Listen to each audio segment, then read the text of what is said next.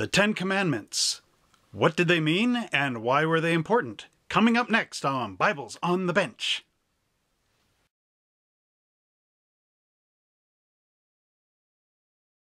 Hello everybody, my name is Trevor and welcome back to another episode of Bibles on the Bench, where we take a bunch of Bibles and we compare scriptures to scriptures.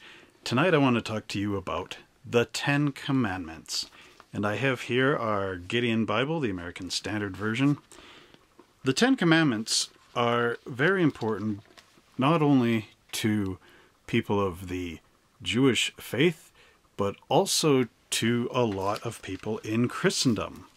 Now, I used to be a Jehovah's Witness for 7 years, from 1990 to 1997, hence my name, 90 to 97 Jehovah's Witness. Anyway, we in the Jehovah's Witnesses never really went into any major depth of the Ten Commandments in any of the publications that we used, the Watchtower Awake magazine. Primarily we focused on the last days, Armageddon, and of course Jehovah. However, as I said before, the Ten Commandments are, again, some of these things that we never really spent a lot of time studying because the Jehovah's Witnesses figured that because they accepted Jesus Christ, that Jesus came and abolished the Ten Commandments. But is that really true? Let's take a quick look at our answers. So we begin our journey with the Gideon Bible. And like I showed you already, the Ten Commandments are listed here, right in the introduction on page 10. And it goes as follows. The Ten Commandments. You shall have no gods before me. Commandment 2. You shall not make for yourself an idol or any likeness of what is in heaven above, or on the earth beneath, or in the water under the earth. You shall not take the name of the Lord your God in vain, for the Lord will not leave him unpunished who takes his name in vain. Remember the Sabbath day to keep it holy. Honor your father and your mother, that your days may be prolonged in the land which the Lord your God gives you. You shall not murder, you shall not commit adultery, you shall not steal, you shall not bear false witness against your neighbor, you shall not covet your neighbor's house. You shall not covet your neighbor's wife, or his male servant, or his female servant, or his ox, or his donkey, or anything that belongs to your neighbor. Exodus 20, verses 3 to 17, page 56, which I have marked out right here. Now, the other place that the Ten Commandments is listed is in Deuteronomy, starting in chapter 5, where, see, when in Exodus, the Egyptians were coming out of Egypt. The Jews were coming out of Egypt, led by Moses, and this is where they actually got the Ten Commandments given to them from God. In Deuteronomy, the account is a reflection toward the end of Moses' life, where they again go over the Ten Commandments before they enter the Promised Land, which Moses never got to enter the Promised Land, as we know. Now we're going to look at the NIV Life Application Study Bible, and we're going to look at what it says in the footnotes down here at the bottom of the page. I know that couldn't really see that with the light, but it says, for verse 20:1, the footnote, why were the Ten Commandments necessary for God's new nation? At the foot of Mount Sinai, God showed his people the true function and beauty of his laws. The commandments were designed to lead Israel to a life of practical holiness. In them, people could see the nature of God and his plan for how they should live. The commandments and guidelines were intended to direct the community to meet the needs of each individual in a loving and responsible manner. By Jesus' time, however, most people looked at the law the wrong way, and I think they still do today, or they completely ignore it, considering it to be abolished. Okay. They saw it as a means to prosperity in both this world and the next, and they thought that to obey every law was the way to earn God's protection from foreign invasion and natural disaster. Law-keeping became an end in itself, not the means to fulfill God's ultimate law of love. So you can see how the nation of Israel at the time actually turned the law the other way around. And in our day, I know a lot of people just don't understand these sort of laws. For example, eye for an eye, tooth for a tooth, these sort of things. They look at it as laws that oppress people, but they were never intended to be that. Now, I've got the New Jerusalem Bible here, and we will take and read the Ten Commandments out of Exodus from the New Jerusalem Bible. And it's interesting, it doesn't call it the Ten Commandments in here, it calls it the Decalogue. And there's a footnote down here. This is a priestly version of the Ten Commandments. Another version, the Deuteronomic, is found in Deuteronomy 5, and it is a second which has been adopted by the church. So, like I said, there was two. This is the first. And then the Deuteronomy account is the second. Okay, so this is what it says. Then God spoke all these words. He said, I am Yahweh your God, who brought you out of the land of Egypt, out of the house of slavery. You shall have no gods except me.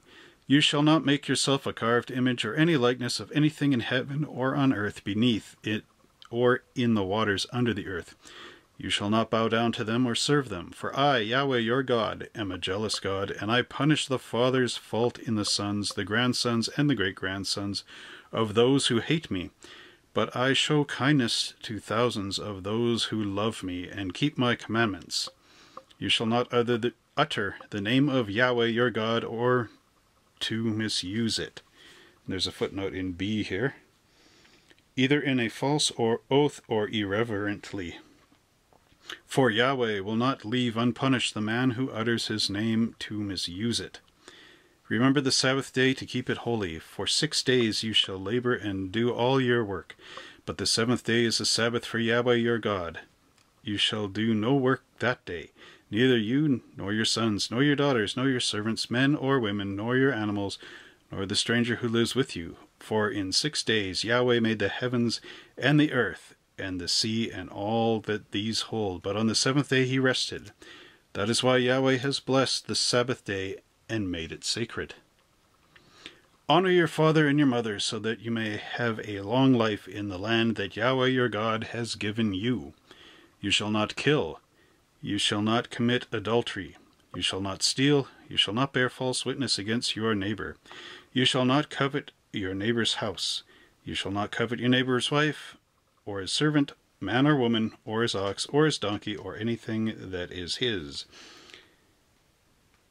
And then it says, all the people shook with fear. Actually, I'll finish the account.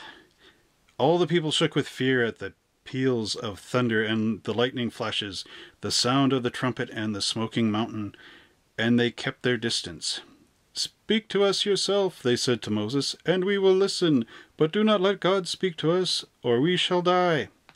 Moses answered the people, do not be afraid. God has come to test you, so that your fear of him, being always in your mind, may keep you from sinning. So the people kept their distance while Moses approached the dark cloud where God was. That was when Moses was relating it on the mountain.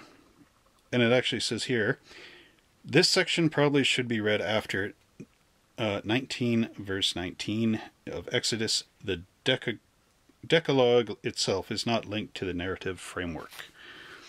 But anyway, so there are the Ten Commandments in full. There's just a translation error. The verse 13, thou shalt not kill, or you shall not kill. They had to do animal sacrifices and that sort of thing. What this really should read is, you shall not murder, which is completely different.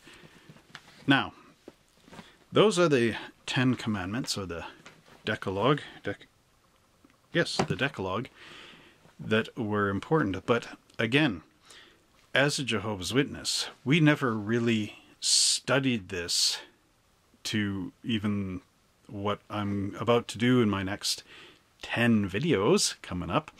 This is just an introduction to the 10 Commandments. But we never actually study these in any serious depth, and I think it is important. Now, what makes this interesting here is when you look at the NIV Life Application Study Bible, there is a column right here, and I don't know if you can see this very well, but it says Jesus and the 10 Commandments. Now, this is interesting because I have never seen this before. On one side it has the 10 Commandments, and on the other side it has what Jesus Christ said about the 10 Commandments. Okay, the 10 Commandments said in Exodus 20 verse 3, "You shall have no other gods before me." Jesus said in Matthew 4 and 10, "Worship the Lord your God and serve him only." So you see, Jesus reinforces the first of the 10 Commandments. Exodus 20 and 4, "You shall not make for yourself an idol."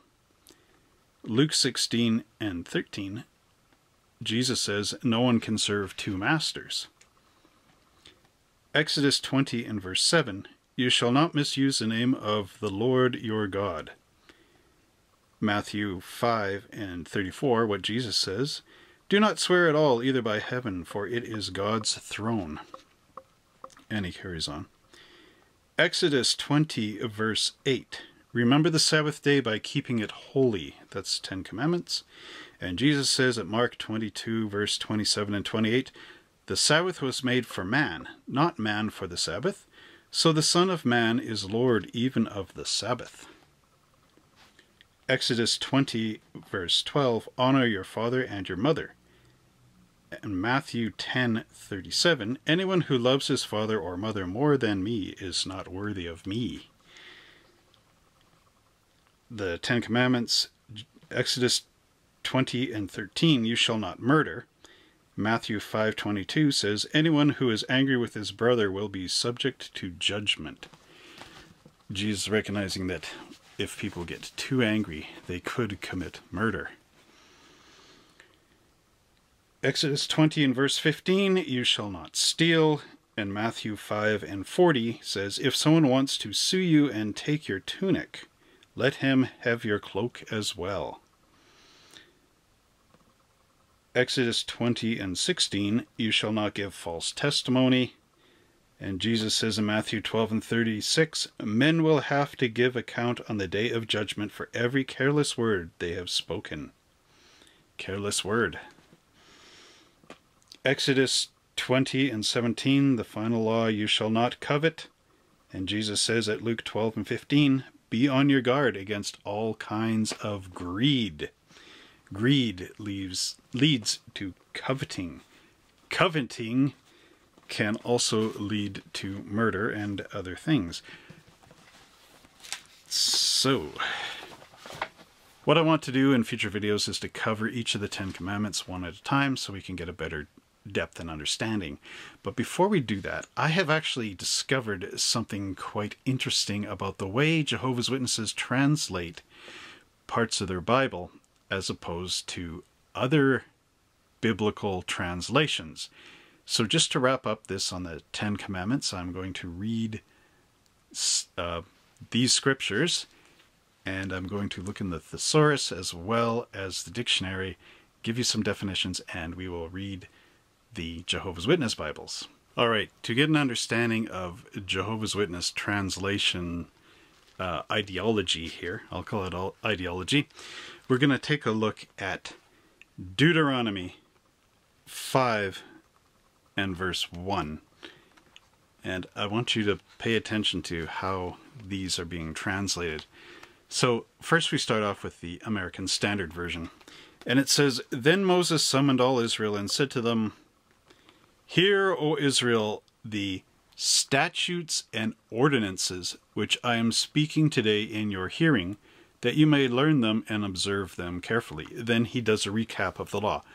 "The Lord our God made a covenant with us at Horeb." It gives a little backstory, and then he gets into it. "The Lord spoke to you," this is in 4, "face to face at the mountain from the midst of the fire. And verse 5-6, he said, I am the Lord your God who brought you out of the land of Egypt, out of the house of slavery. And it goes on, right? Okay, but this is the important part where you need to use your mind. And I know that people tuning in, you have three types of people. You have non-Jehovah's Witnesses who are trying to understand what Jehovah's Witnesses are about. Maybe you're one of them, I don't know. The second is Jehovah's Witnesses watching these videos saying that, you know, I'm an apostate or something, and they're trying to catch flaws with me. And the third group of people are ex-Jehovah's Witnesses in the ex-Jehovah's Witness community. Hi, brothers and sisters. And this message actually goes to them more importantly than the other two groups, although the other two groups are welcome to tag along. But notice it says, Hear, O Israel, the statutes and the ordinances which I am speaking today in your hearing. Now, this is the American Standard Version. So we go over and we look at the English Standard Version of the Bible, and notice how it's translated here. And Moses summoned all Israel and said to them, Hear, O Israel, the statutes and the rules that I speak in your hearing today. All right, statutes and rules. And then here we have the Jerusalem Bible. Listen, O Israel, to the laws and customs that I proclaim in your hearing today. Laws and customs. Laws, right? And now the big, heavy NIV Life Application Bible. Moses summoned all Israel and said, Hear, O Israel, the decrees and laws I declare in your hearing today. All right, so we have laws, ordinances, you know, this sort of thing. Now, this is the kicker. I have both the 1984 edition of the New World Translation, otherwise known to the XJW community as the Rusty Sword, and I also have the Silver Sword, which is a 2013 edition of the New World Translation of the Holy Scriptures. Yes, they both are. Now, Deuteronomy. Now, this is where we get into some Jehovah's Witness speak and how they do things. Are you ready? And Moses proceeded to call all Israel and say to them, ready? Hear, O Israel, the regulations and the judicial decisions that I am speaking in your ears today. And before I get into this a little further, Silver Sword, Moses then summoned all Israel and said to them, Hear, O Israel, the regulations and the judicial decisions that I am announcing to you today. Now, for those people that are not witnesses or currently are witnesses, you think to yourself, oh, judicial decision, well, maybe that means sort of the same thing. Well, let's just take a look at this. Now, most of us know what commands and ordinances and rules are. They all mean roughly the same thing. But a judicial decision. Now, if any Jehovah's Witnesses and ex-Jehovah's Witnesses have ever committed a sin and gone in front of a body of elders, you know that that is called a judicial committee.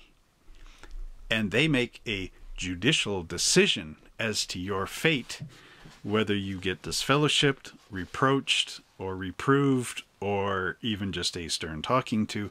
It becomes a judicial decision.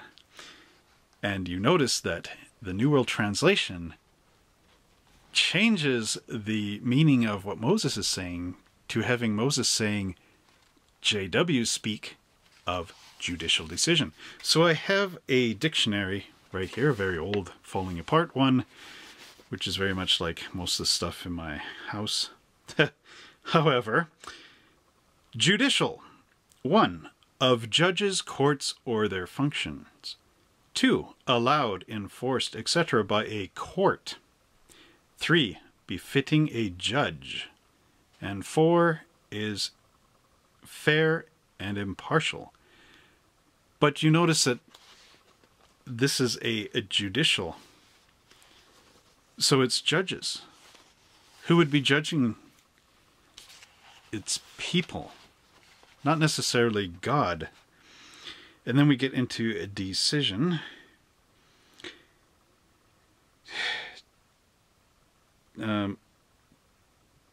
Decide.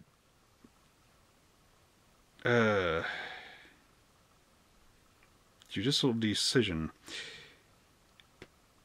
To end a contest, dispute, etc., by giving one side the victory. To reach a decision about, resolve. To reach a decision. So you have a judicial decision. A court, a human court, deciding by giving one side the victory. That is a judicial decision. Actually, that would be a judicial decide. Here is decision down here, further down the page. The act of deciding or settling a dispute or question. The act of making up one's mind. A judgment or conclusion. Determination, firmness of mind. So, what happens here when you translate this differently? Hear, O Israel, the regulations and the judicial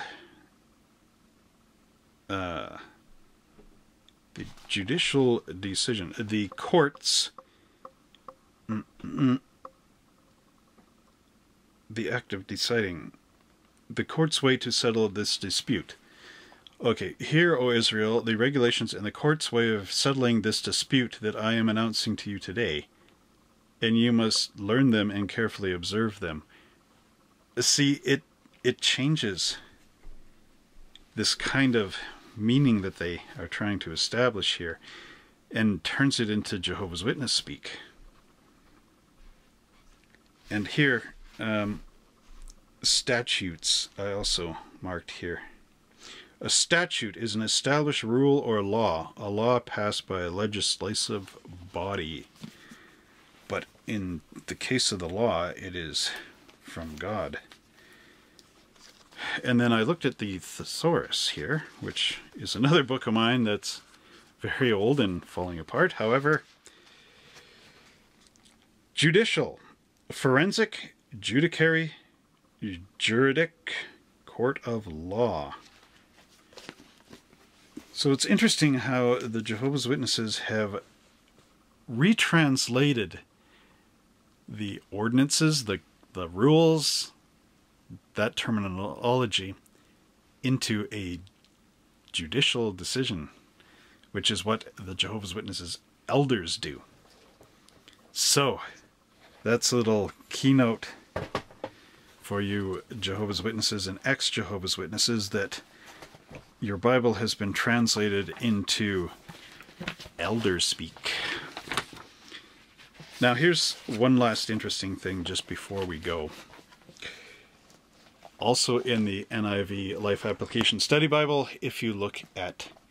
Now remember, I showed you a column before, and we read through it quickly, about Jesus and the Ten Commandments, and what Jesus said to do to still carry on with the Ten Commandments, and to think about them and to reflect them in your heart instead of trying to use them as your way to buy yourself into heaven or whatever they were doing with them toward the end. But notice this, it has broken commandments. The Ten Commandments were God's standard for right living. To obey them was to obey God. Yet throughout the Old Testament we can see how each commandment was broken. As you read the stories, notice the tragic consequences that occurred as a result of violating God's law. The Ten Commandments. Number 1, you shall have no other gods before me. Notable violations. Solomon in 1 Kings 11. As we know, Solomon built the temple and he asked God for wisdom. And God liked that because no one had asked anyone, had never asked God for godly wisdom until Solomon came along. And then Solomon somehow slips out of his wits and gets tempted and marries many wives who worship many false gods, and then Solomon falls in and starts worshiping those false gods. Next, you shall not make for yourself an idol. And then right away, the golden calf incident at Exodus 32. Generations after... the golden calf incident. There's no spaces in between here. So, you shall not bow down to them or worship them. Exodus 32, generations after Joshua, Judges 2, 10-14, 2 Kings 21, 1-15, and Jeremiah 1, verse 16. You shall not misuse the name of the Lord. Zedekiah in Ezekiel 17, 15-21. Observe the Sabbath day by keeping it holy. Judah, 2 Chronicles 36 and 21. Honor your father and your mother. Eli's sons, Hophni and Phinehas, in 1 Samuel 2, 12, 23-25. You shall not murder. Haziel, 2 Kings 8 and 15. Murderer. Thou shalt not commit adultery. David, 2 Samuel 11, 2 and 5. You shall not steal. Ahab, 1 Kings 21, 1-19. You shall not give false testimony against your neighbor. Saul did that in 1 Samuel 15, 13-25. And you shall not covet your neighbor's wife. You shall not set your desire on your neighbor's house or land, or anything that belongs to your neighbor. And Ashan in Joshua 7, 19-26 did exactly that. He coveted, and that's how that went. So, very interesting that you have the broken commandments, which, of course, again, as a Jehovah's Witness, they never went into depth with these sort of things as to who broke what and what they did. So again, always read multiple versions of your Bibles, check the facts, and until next time, keep reading the Bibles, and may God be with you.